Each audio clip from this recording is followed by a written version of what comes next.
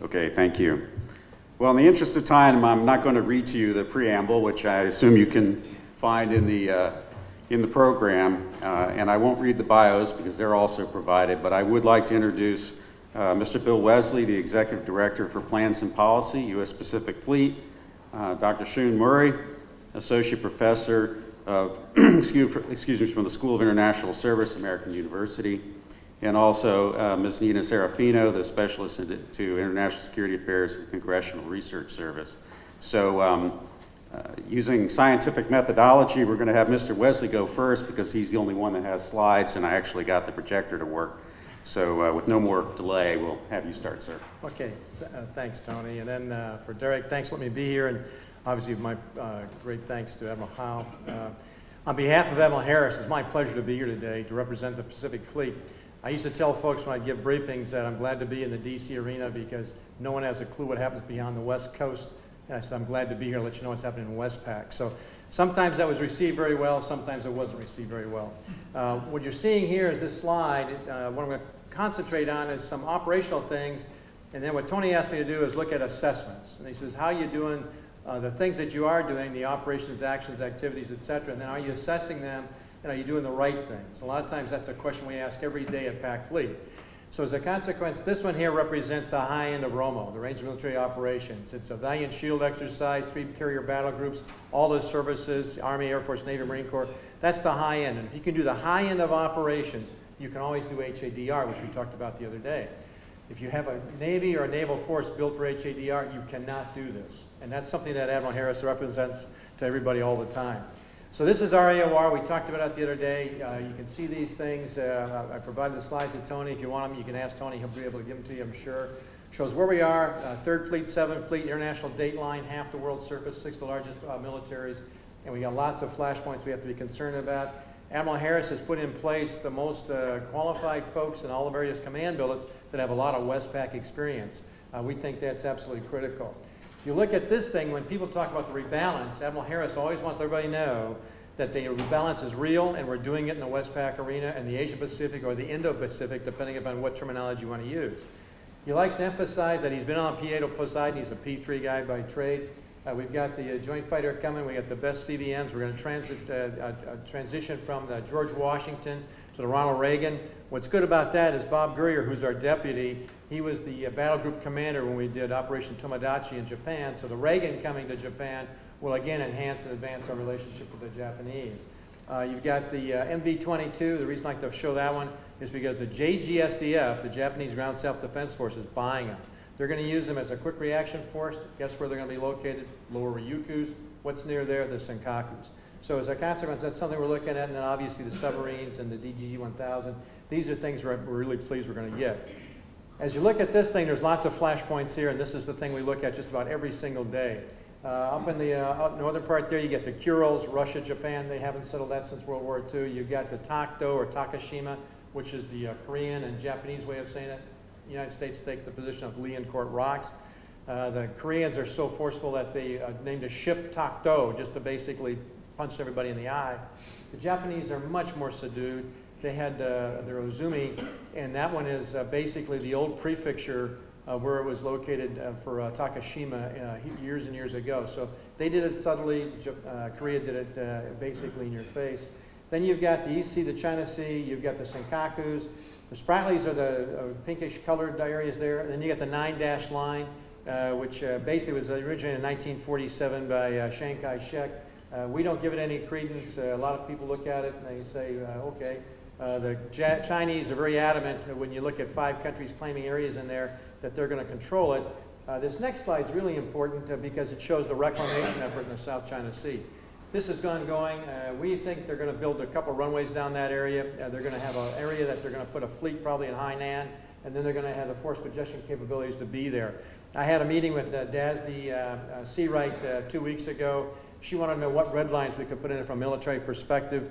I'll keep this all at the young class level, and what I told her was basically you don't want military red lines there. What you want is the diplomatic, political, and economic solutions you guys have to push forward from the DC arena because you don't want us doing it because it might go kinetic. And as a consequence, it was a very interesting conversation. And then this is what we say to a lot of audiences. Is China going to rise peacefully or are they going to rise coercively? You can take your pick. My personal opinion is that we don't know which way they're going to go, and right now they don't back away. I have a very good friend, our New Zealand Consul General, a new posting there in Hawaii. He says, you've got to draw up to the line. He says, and the Chinese will always lean over it, and if you back off at all, then they'll take the big step forward. So we're watching them carefully, and I've only been handling the Chinese-Taiwan problem since 1995. For me, it's one of those things we look at constantly. And then you can see the quote by Xi Jinping. You got to take that at heart and see what's going to happen next. On our strategy, the low ends, obviously what Joe and I talked about with soft power, that's the HADR aspects of it. We do a lot of it in our theater, real world and also exercise-wise. You look at Annual X, a bilateral event, high-end with the Japanese. It's great exercise. Malabar's wonderful. It's a bilateral normally between us and the Indian Navy. We've had as many as 5 countries participate in it. We're going to have Japan in the next one. It'll be an October-November time frame. That's another high-end event. And then we talked about RIMPAC. But the key thing on this one are the 6 imperatives that Admiral Harris has. Be ready to fight tonight, posture forward, demonstrate commitment, foster cooperation, assure the region, and innovate to survive or harnessing innovation. These are really key to him. And I have to give assessments on about 4 of those because they're in my area. On this thing here, we talked about Damian yesterday. Again, this kind of shows the scene, what goes on there, how we use all the assets available. I get asked all the time, how come the Mercy didn't come there? You got to be invited in to do HADR events. The Mercy was not needed. The Philippine government did not ask for it. That's why the Mercy did not deploy. At that time, the Chinese, they sent their Peace Ark there, the ship, and I can't remember the Chinese name for it, but it was stationed about 20 miles out, and they only saw 7 or 8 patients. Not a big deal as far as we were concerned, but it was good that they came there. And I think the idea behind HADR is that everybody wants to come and provide help to those that are suffering. Pacific Partnership 214 was a challenge for us. The reason I bring this up, this is really an HADR-focused event, medical diplomacy, engineering, a lot of things we do, working with naval non-government organizations. It worked out really well for us because the Japanese came to our defense. We had sequestration in effect. We lost the money for the Mercy, which was supposed to be out in 2014. So we're trying to figure out how we can do it, and we had a good conversation with the JMSDF side, and they volunteered to have the Kunisaki support us. I'll give you one side story to this thing. Vietnam didn't want the Kunisaki to come into Vietnam to do a Pacific Partnership, but they wanted Pacific Partnership. We gave them a deadline of 16:30 on a certain day, and at 16:29 they finally said the Kunisaki can come in and we could do Pacific Partnership. For 2015, someone talked about it the other day, I think it was Admiral Colin Chin. Vietnam has adamantly said no, so we're not going to have the Japanese ship go in there this year. We got an AOE that's going to be with us, helping us out, so they've refused it this year, just to let you know how things get to be a little bit dicey there. But this has been a program now for 10 years. It's worked out really great for us, and we're going to send the Mercy to Southeast Asia and Oceania. We're also going to have the JHSV, and I'll talk about that later. CARET, this is a bilateral event that's over 20 years old with 6 countries. It's grown to 10 countries now. Admiral Harris has got a focus now. He wants to make a trilateral or multilateral. We're going to do that in 2016. Charlie Williams, who's the Commodore Westpac commander, he's done a great job of coordinating this, and these are the kind of things that we do. And this advances that relationship again within the theater, which is good for us. RIMPAC, we talked about that a little bit yesterday. This kind of shows what's going on. Already Turkey said they want to come, they had observers, now they're going to participate. To show you how important it is to some of the smaller countries, Bangladesh sent observers to 2014. You have to have observers there before you can bring a ship. They've gone over excess defense article cutters that are in Bangladesh right now, the Sudahara Joy as they've named it. Sudahara Joy is going to go from Bangladesh to RIMPAC in 2016. People keep asking me about China, are they going to participate in 2016? We and Admiral Harris have recommended that they participate. OSD is still determining whether or not they want to extend the invitation. Well, that's one of the things we have to work through. If they come, great, and if they don't, we'll work around it. When you look at the SIFMIC course, we do this co-hosting with the Naval War College. I can't give enough credit to Jamie Kelly, Sleep Spinley, and Sean Carroll for the great work they do helping us out. We've been doing this for almost 10 years now, and this is one of the really great courses. This past year we had 14 foreign flag officers come, including Sri Lanka, which was a big step up to get them back into the class again. Has a HADR and a little bit of a security focus. We also have 2 foreign senior facilitators that help us out. Arun Prakash, Admiral Prakash is a former CNO and Chief of Defense for India, very close friend of mine. This was his 4th year of helping us out. And then Yoji Koda, Vice Admiral Koda is Great to give his perspectives on what he views China's doing in the theater in Northeast Asia. So it's a great environment, lots of cross-fertilization of ideas, and these are lasting relationships. And right now, if I remember correctly, we have 3 SIFMEC grads that are now chiefs of their Navy in the theater. I brought this one up here just to talk about medical diplomacy. The reason I bring up medical diplomacy, that's the thing that opens up doors. If you want to really get into a country such as Vietnam and expand and advance your relationship, it's through the medical side of it, undersea medicine, the other things that we do with them, medical SMEs, etc. That's extraordinarily important, and that's why we're getting an awful lot of bang for our buck, if you will, in the engagement phase. So now I come to this slide, and this slide shows you when people ask me, well, how do you figure out your maritime security cooperation plan? There's lots of things that influence it, dealing with policy, direction, government. You can see some of the documents here that we use. It's important for us. We have the theater campaign plan that PACOM has, that we developed the theater campaign order to support them. And then we have the Maritime Security Cooperation Plan, which we've been promulgating for over, I think, 10 or 12 years now.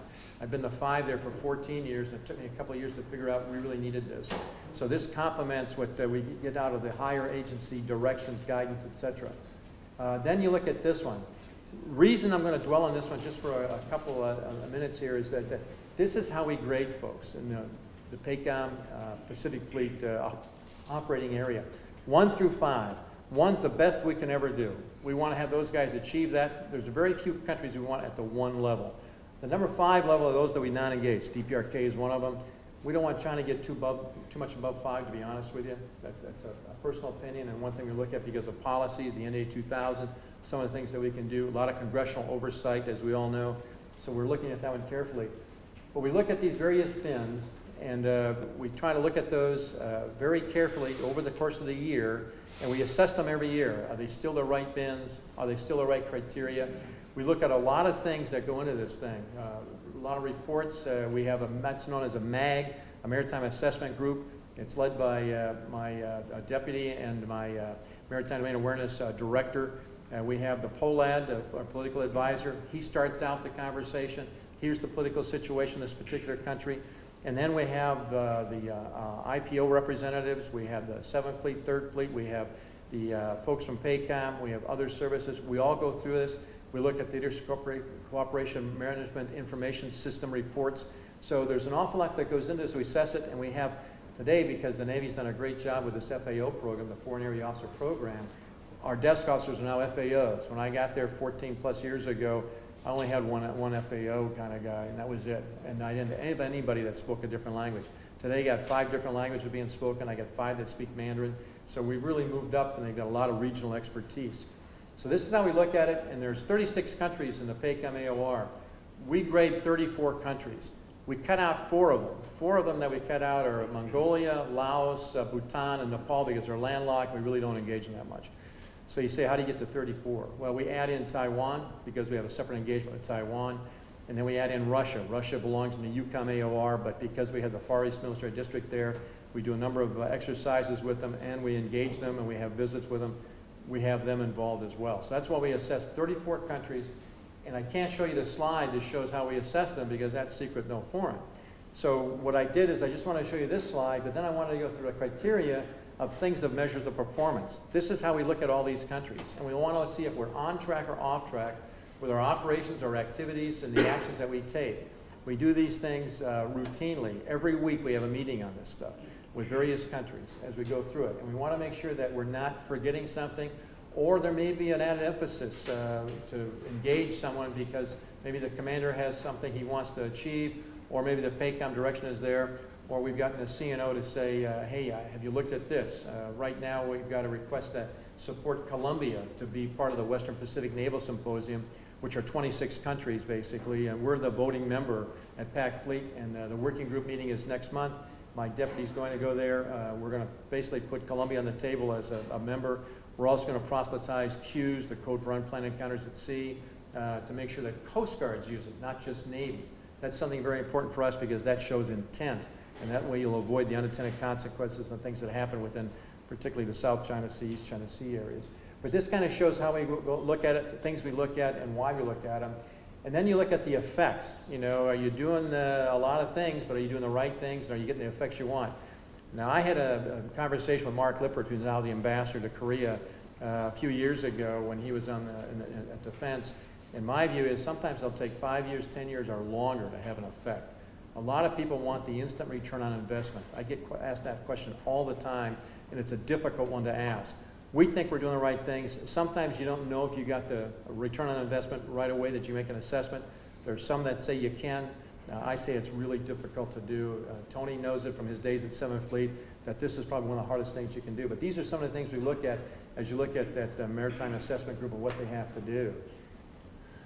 Then you go scoring. How do you score within a bin? And then you got to figure out, are we doing all these right things? What's the subjectiveness, if you will? A lot of it is very difficult to do, and that's where it comes with the experience and the expertise and how you look at it. And once my team gets all done and they come to me and they look at this, well, we're going to rate this one 3, this one 2, this one a 4, and we sit down with me.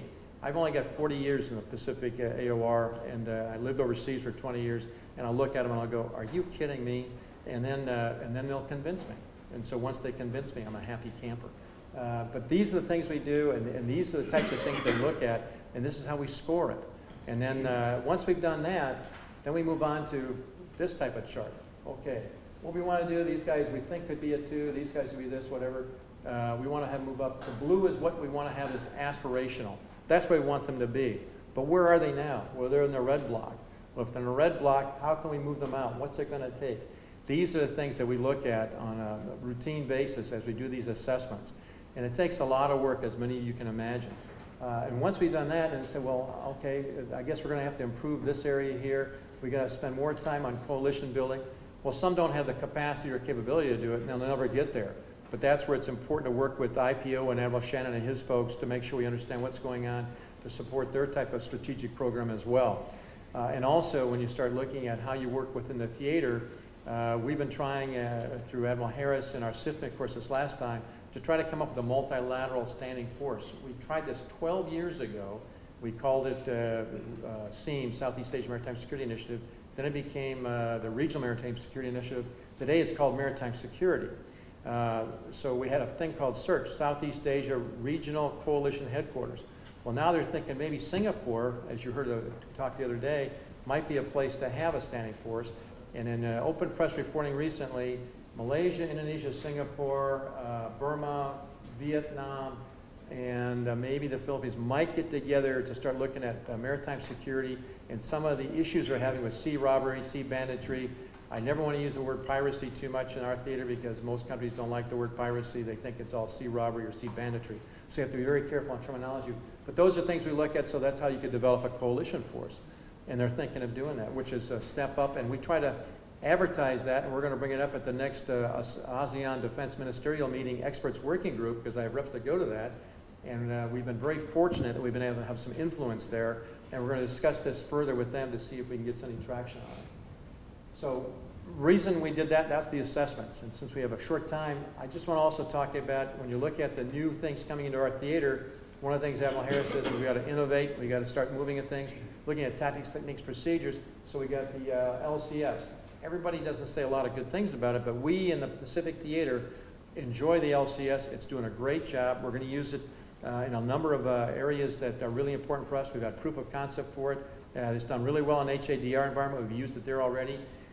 Ambassador Adelman, when he was the Singapore ambassador, our U.S. ambassador to Singapore, had his webpage devoted to part of the LCS when it was coming there on a rotational basis.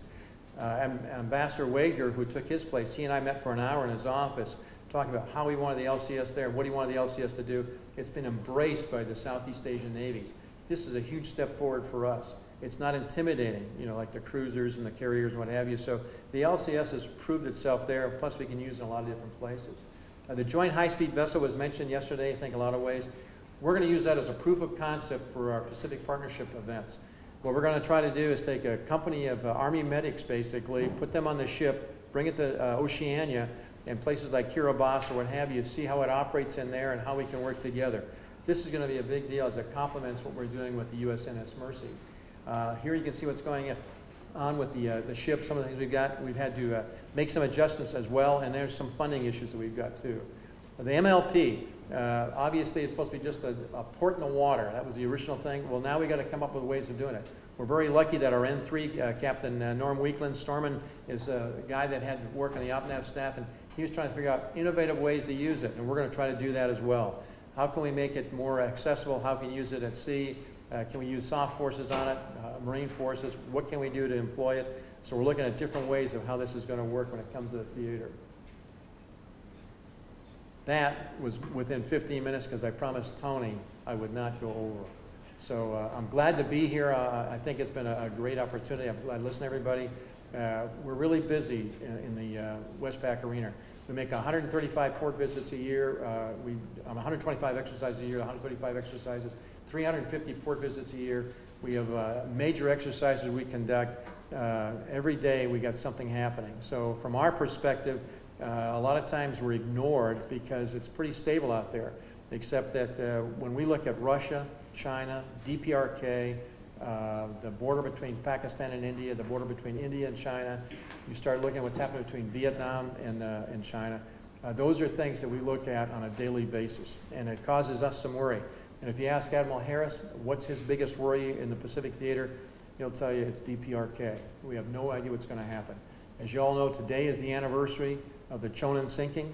It was 2010 when that occurred. If you ever get a chance, and I put this on the blog that Jimmy Fennell has, to go see it at Incheon, where they got the two sections up on stanchions. They've got a great display there, and they got all the pictures of it. They lost 46 ROC sailors, and the North Koreans did this, and that was an act of war. Remember, there's an armistice there, and I thought the restraint that the government had was remarkable, and we're worried about everything that Kim Jong-un does, because no one knows what he's doing. He's so unpredictable. So I pass it on, and I want to thank Tony and Dr. Everett, and also Admiral Howe, again, for letting me be up here to talk about the Westpac Arena. Thanks so much. Thank you, sir. Dr. Murray from American University. It's your choice, whichever you want to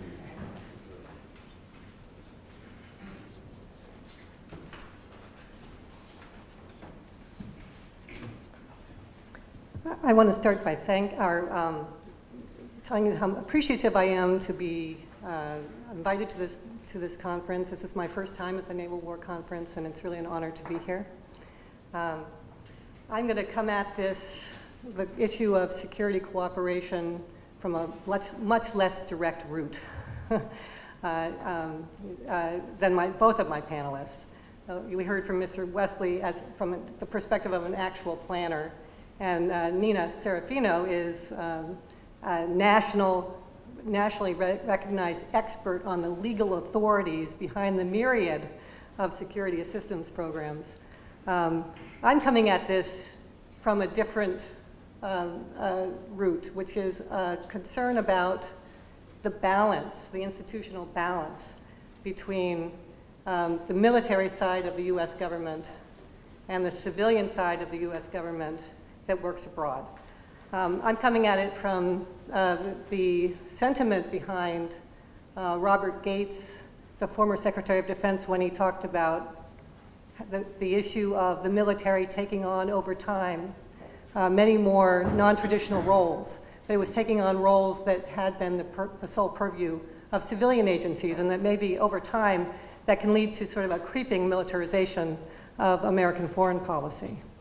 And in that spirit, I've actually recently come out with a book, which I'm going to advertise, co-edited with Gordon Adams, which looks at, the title is Mission Creep, the Militarization of U.S. Foreign Policy, ?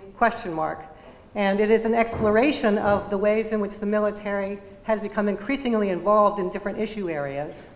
And it features contributions by Nina Serafino on security assistance, and also Derek Reverend on security cooperation.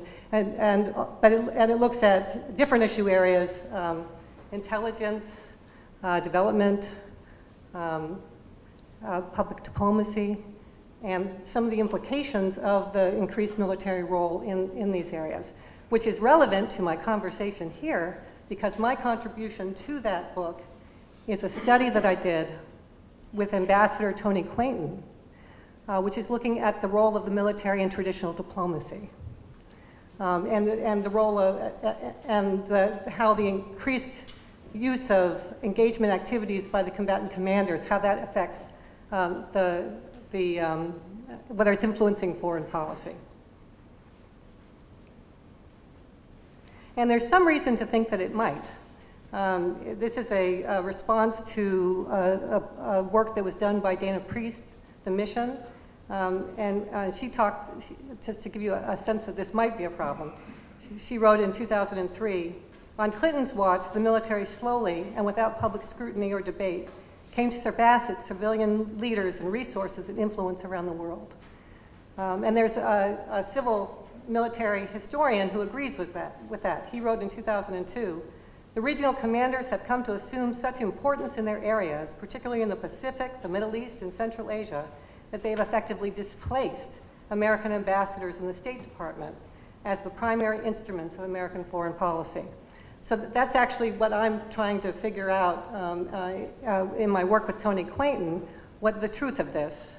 And what we did to do this was to interview 24 ambassadors and get their view of whether they felt displaced by the increasing engagement of combatant commanders and military components in their host countries. These were two mostly recently retired ambassadors. They'd had several posts. We asked them about their relationship with the combatant commander, how often the combatant commander came to their post, the relationship of the combatant commander with the political and military leaders in their host countries, and the activities of the military that were going on in those countries. And we found that the ambassadors did not feel displaced, that they actually had a very favorable view of the combatant commanders, and one that was not that they didn't see them as competitive, but as cooperative and supportive. We also found that the combatant commanders did not visit the countries that much, that given the span of the region and the number of countries that they had to deal with, they were actually not in the country that much. Typically, it might be 2 or 3 times, unless it was a very strategic country. So we found that the ambassadors didn't feel displaced as the primary interlocutor between the U.S. government and the host country, that has been exaggerated. They did sometimes have trouble down the chain of command. They gave stories of having to stop ill-advised military activities. But they would get backed up by the combatant commander in those situations. There were stories of having difficulties of dealing with the senior defense officer in the embassy, because the senior defense officer in the embassy was an advisor to the ambassador, but also had a direct line of communication to the COCOM, and that could create challenges. But overall, the results that we found were that from the ambassador's perspective, the ambassador's authority in the country was intact, that the ambassador is the president's representative, and that was respected by the combatant commanders, and that there was not this encroachment upon the area of traditional diplomacy. We did, just as an aside, we did not find the same favorable view from the ambassadors towards SOCOM. There was a sense that SOF was more free-wielding. Perhaps it's the devious thinking that Captain Tiska talked about earlier, and that they were less deferential to ambassador authority, and that there was some ambiguity about whether they would know about operations that were happening in their host country. So there was some tension there. But in terms of the geographic combatant commanders, we did not find that. So then the question is whether or not the influence of the military on diplomacy is more subtle than that. Whether it comes from the sheer activity of the regional commands, and they're sort of setting more of a security agenda from the outside. And there's some indication that may be true.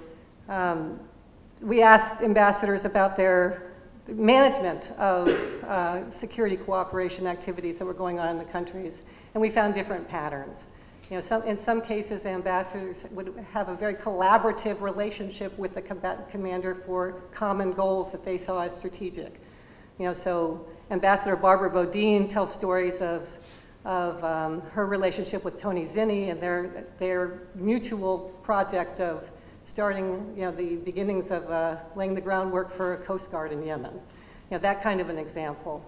But we did find other examples. The ambassador from Jordan talked about how he learned of the plans for a special operations training center, a very prominent one, and that the plans were well along the way. There was a lot of momentum, and that he was very wary about the project at first because for political reasons, he didn't know whether the Jordanian people would be as favorably disposed toward the mill-to-mill relationship as the leadership was, but that even though wary, they had a momentum that was difficult to stop. So that's sort of an agenda setting by the military, an effect on political relations that comes from outside. So there are examples of that. Overall, though, you know, in terms of the attitudes of ambassadors toward military security cooperation and resources by the military was appreciation. You know, there was a sense of that, as one interviewee said, state can't make the case in Congress for resources, so we will do what we can with the military resources. And they were appreciative of what the military could bring to the country. So just to tie this together, just to sum up, I think that it's the idea that the ambassadors have been overshadowed by the combatant commanders in country is exaggerated. The ambassadors still have formal authority as the president's representative. At the same time, there may be an indirect influence by security cooperation activities by the sheer resources and the regional perspective of the combatant command, the planning culture, the energy, the sheer number of activities that sometimes come from outside the country and can influence the foreign relations into a more of a security direction. But then the question I have, and it's a question I don't have the answer to, and I would be interested in the discussion, insights about this, is then what is the coordination at the regional level? The relationship between the combatant commands have a regional perspective, they have regional planning, where the state, and they are in field, whereas in the State Department that is in the Assistant Secretary Regional Bureaus. And what is the connection, and maybe Mr. Wesley can give me some information on it, the connection between those two, and how much that is guided by the civilian side or the military side filling more of a void. Thank you.